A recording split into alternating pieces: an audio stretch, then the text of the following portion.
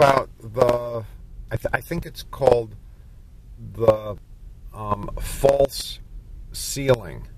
It's an experiment where you capture a bug or you capture a frog and you put a roof, clear roof, over, you put them in a jar and then you put a glass top. And for the first hour, the frog tries to get out, tries to get out, tries to get out. And he keeps hitting the ceiling. And eventually, he gives up.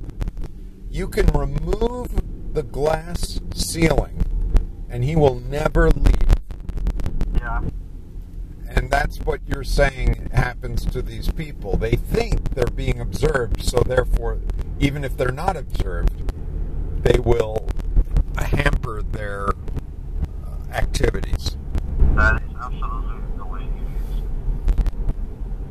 is. So everyone's paranoid, and only maybe 1% are actually monitored. But everybody complies.